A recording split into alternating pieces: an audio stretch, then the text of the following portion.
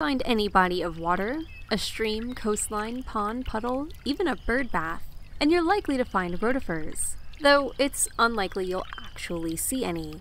These microscopic animals average 200 to 500 micrometers in length, though the largest species are able to be seen with the naked eye as they can reach more than a millimeter in length. But that's still tiny. Rotifers are considered cosmopolitan, meaning they can be found throughout the world, including Antarctica.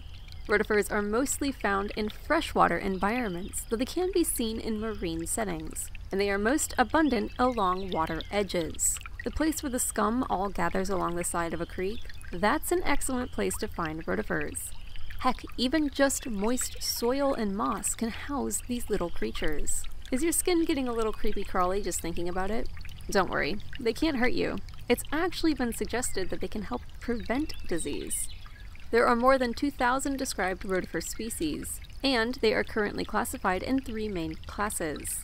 The largest class has about 1,500 identified species. Rotifers in this class are identified by their single reproductive organ. The second largest class has about 350 identified species. There are no known males from this class, and all members of this class reproduce asexually without fertilization.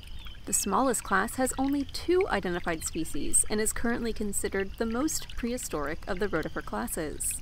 Though there are differences between these groups, as a whole, rotifers can be broken down into a general body shape.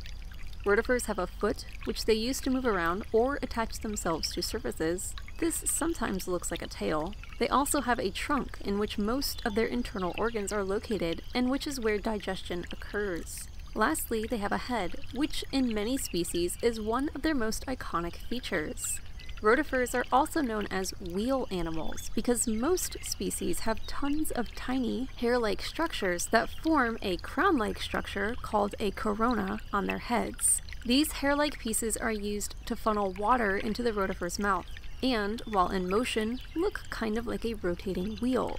As tiny animals, rotifers eat tiny meals. Rotifers are generally considered omnivores and will eat small particles of decaying material, as well as algae, and sometimes even each other.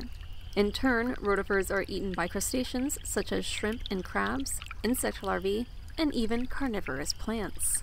Some rotifers live solitary lives. Like we mentioned before, some species don't even need another individual to produce offspring.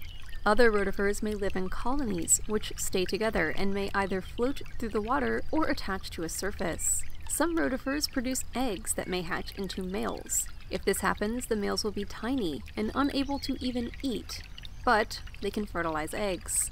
Sometimes rotifers will even carry their eggs on their feet, and other rotifer species are able to withstand drying out, kind of like the tadpole shrimp we've discussed previously.